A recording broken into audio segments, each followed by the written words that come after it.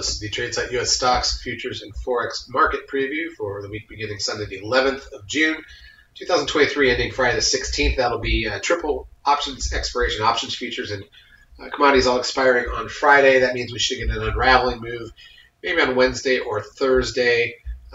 We'll see what that looks like, obviously, but interesting. We don't have any Fed announcements or anything like that. So let's start by looking at the numbers, and then we'll talk about the data that's coming out during the week. So here's the dollar index daily chart. Hasn't really gone anywhere. Had a couple of days without triggers this week. We did have a nice winner, well, a winner anyways, later in the week. This is the pound dollar, kind of just near the highs. Euro dollar, the inverse of the dollar index, generally speaking, been flat for a while. The pound yen at all-time highs. Here's the ES front month futures contract. This is the daily chart of the broad market futures form. Swept highs for the last 8 months. Today, although it's flat all week until then, obviously, 4 days in a row with nothing going on. We did roll our futures contracts from the June to the September's Thursday to Friday, so that usually contains those 2 days, but it was a pretty flat week, pretty uneventful. S&P cash, not much here either all week long. NASDAQ 100 basically closed where it opened for the week. We'll see that in a minute. The Russell 2000 did pop up a bit earlier on in the week. The crude oil numbers closing at 70.17 for the week. Kind of been in this area for a while now. Gold also been dead flat for at least a month-ish. Here's a look at the Bitcoin. 25,780 as I do this. Obviously, it trades around the clock, so it's ticking away. By the way, there could be a 13. If we run to highs, you can get a 13 sell signal here on the Bitcoin, so be aware of that. TLT, the 20-year bond ETF, not much here. Mortgage rates did go down for the first time in a month this week. The VIX down at 1383. Everybody back in the pool. Everything's fine. There's no issues out there. Advance decline ratio on the NASDAQ closed Friday. It was negative at negative 700, but it was positive a lot of the other days. This week, the trend closes at point.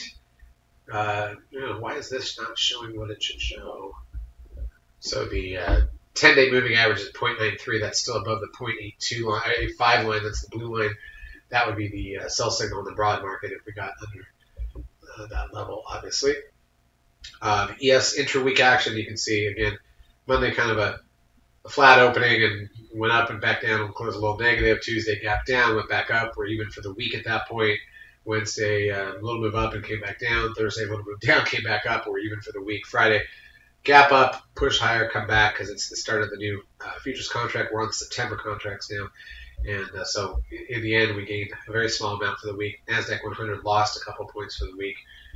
So NASDAQ's been a little bit weaker, and it is what it is. In terms of some of the key stocks, here's Apple near the highs. Amazon didn't make anything new this week. Amazon did make new highs at one point this week, but came back down a bit. Meta was at new highs earlier in the week. Google made new highs earlier in the week. Goldman Sachs, not much here. Netflix gapped up and made new highs. Tesla made new highs. NVIDIA has been holding up near the highs. Zoom, not much here. So that's pretty much it. I mean, there's not a lot to say about the market. It feels weird, right? I mean, it doesn't seem quite right. That VIX reading is kind of disturbing. In terms of economic data coming out this week, we've got Canada's on bank holiday on Monday. No U.S. data on Monday. Tuesday, U.S. has flash manufacturing and services PMI numbers at 945.